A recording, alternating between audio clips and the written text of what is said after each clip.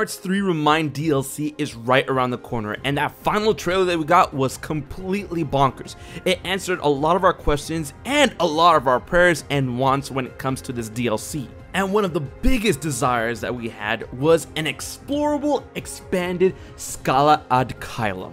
Once a seat of power for all Keyblade wielders, it is the nexus in which all worlds spring. Scala Ad Caelum was the location of the final battle between Sora and Xehanort, and apparently it was the original Keyblade training facility for young Xehanort and young Ericus, where they would train under their master and play chess on their time down. With such a giant, beautiful world with such an air of mystery and importance, it's great to see that we'll be able to explore this area to a degree. But a lot of people are not talking about the secrets that we can gain from this mysterious town, as well as the giant elephant in the room that connects us to another important area within the lore of Kingdom Hearts. But we're gonna blow that out and tackle it today.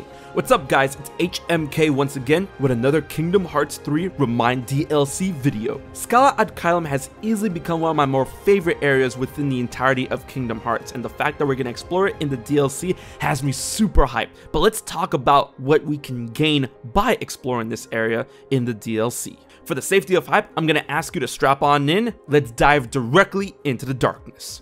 Off the bat, at first glance, it seems that the explorable Scala Ad Caelum will function very similar to that of Cavern of Remembrance from Kingdom Hearts 2 Final Mix. In the trailer, it shows that Sora is able to activate these orbs, which gives him access to flow motion rails that will take him to another part of Scala Ad Caelum. It's currently unknown how much is explorable on foot and how many rails are we going to get when exploring Scala Ad Caelum. But from my take, it seems that these rails will take you to other sections that you will not be able to get to on foot, which makes sense if we're comparing this to that of Cavern of Remembrance, because that area did have different sections that we were able to explore. In Kingdom Hearts 2 Final Mix, they were walled off between doors and entrances. But since we have this big open-like world that runs with the theme of Kingdom Hearts 3 and the power of next generation, we don't really need doors anymore, so we're gonna have to find a different way to wall off these sections. And how they're gonna do it?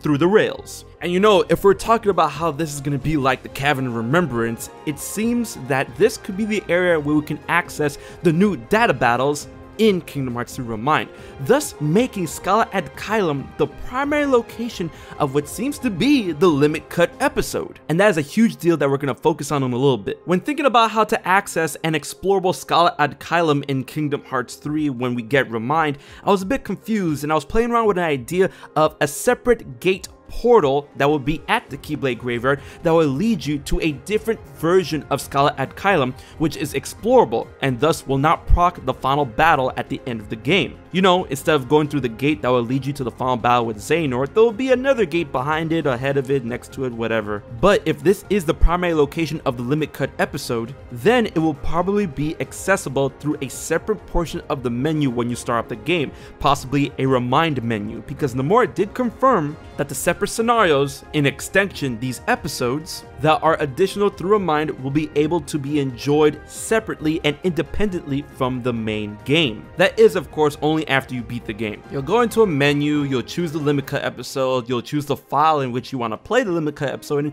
and then it might just drop you in Scala Ad Caelum. That's what I'm thinking based on the information that we know anyway. So, and being in the Limit Cut episode and as an episode, it will focus completely on Scala Ad Caelum and the secrets that it could be hiding from us from the main game. We'll learn more lore within the town. As we explore, we'll check out the different buildings, probably having businesses, flyers. Maybe we'll understand a little bit more of the Scala Ad Caelum language thanks to all of this area. And you know, it could be possible as we go on in this town, we might go all the way to reach the classroom at the top of Scala Ad Caelum, you know, where young Xehanort and young Ericus would have class and play chess. We do know that it was all programmed in at one point thanks to the 13th vessel, so working our way up to the town could lead to the ultimate information at the top of the tower. And perhaps it is on the rooftop above the classroom which we fought Xehanort, where the data battles of the 13 Seekers of Darkness, the new fights, will be accessible. But I want to dial back to the fact that this episode, the Limit Cut episode, could focus very much so on Scala Ad Caelum. Sure, we get the boss battles, but it being an episode could give us more information on what this town really is, as well as giving us the relationship between it and the Land of Departure. Why did Xehanort and Ericus eventually wind up in a different world completely if this is where they truly studied? Because for the longest, we thought that Ericus and Xehanort trained together at the Land of Departure with their master, but now in Kingdom Hearts 3, it turns out they actually trained together in Scala Ad Caelum. It could be very possible while exploring this town we'll gain that information on how this connects to the Land of Departure, especially given that the Master of Masters will have a conversation with young Xehanort about the World Tour, which is a journey that Xehanort undertook in order to prepare for the Mark of Mastery exam that we know thanks to the secret reports. So if we know we're gonna get this in Kingdom Hearts ReMind, perhaps we will learn what became of Scala Ad Caelum after Xehanort and Ericus left it. Because thanks to the end of Kingdom Hearts 3, it's really up in the air if Scala Ad Caelum is still in existence. Is it ruined? Did it break? As we went to a past version of it using Xehanort as a portal. But if that's not the case in the Limit Cut episode and we're traveling to another version of Scala Ad Caelum, will this also be in the past or will it be in real time? These are all secrets that I must know when playing in Scala Ad Caelum in Kingdom Hearts ReMind. But it is time to tackle the biggest elephant in the room when it comes to Scala Ad Caelum finally being explorable in the DLC. One gigantic secret that I want to know, you want to know, we all want to know, is how exactly is this place connected to Daybreak Town? As we all know, when we first enter Scala Ad Caelum, the familiar theme of the Case of the Foretellers plays in the background, which is directly in connection with the Kingdom Hearts key lineup of games and Daybreak Town itself. But what's more horrifying is that during the final battle between Sora and Xehanort, we find out that the ruins of Daybreak Town hang below the foundations of Scala Ad Caelum. As the story of Kingdom Hearts Union Cross is still ongoing, it's currently unknown what became of Daybreak Town, except for the fact that it has seen a very dark fate. But I feel that in Kingdom Hearts 3 ReMind we'll finally learn how exactly did Daybreak Town become Scala Ad Caelum. As it seems, not only are we going to get more information on the black box thanks to the trailers and Luxord and Xigbar, which is going to be another huge video, we're going to talk about that. But since Kingdom Hearts 3 ReMind is still a ways away, it's not going to drop until the end of January for PlayStation and the end of February for Xbox, we might get another huge story dump when it comes to Kingdom Hearts Union Cross that can link everything together between Daybreak Town and Scala Ad Caelum. The last couple of story elements that we got were pretty juicy when it comes to Luxu, the Master of Masters, and the entire identity of the Keyblade War. And the fact that the Master of Masters is going to make an appearance in Kingdom Hearts ReMind, it seems that we're finally going to get some much needed context moving forward in the Kingdom Hearts series on how Scala Ad Caelum could relate to Daybreak Town, the Foretellers, Luxu, the Black Box, and maybe even Yozora. There's a ton of stuff that I'm hoping to discover and explore when it comes to Scala Ad Caelum, and I feel that I'm going to lose a lot of hours exploring this town.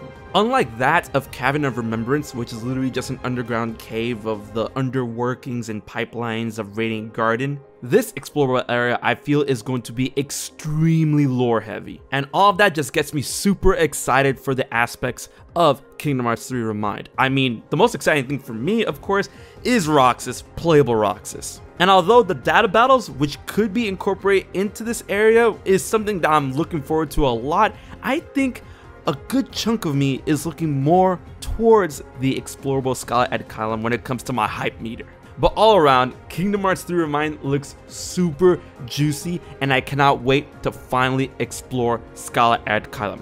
But I want to know what you guys think. Are you ready to explore this area? Do you agree with what I said when it comes to the secrets of this town and what we could learn in the DLC when we're talking about the Limit Cut episode? What are you looking forward to the most when it comes to Kingdom Hearts 3 ReMind DLC? Leave your thoughts in the comment section below. And remember to like, share, favorite, and most important, subscribe to HMK as I post Kingdom Hearts content every week. Big thanks once again to my Patreon supporters for helping making this video happen. If you want to find out how you can support HMK for just $1 a month, please check out my Patreon page. Alright guys, until the next Kingdom Hearts 3 ReMind DLC video, this has been HMK, and I'll check you guys later. So you haven't subscribed to HMK yet? Don't piss Xemnas off.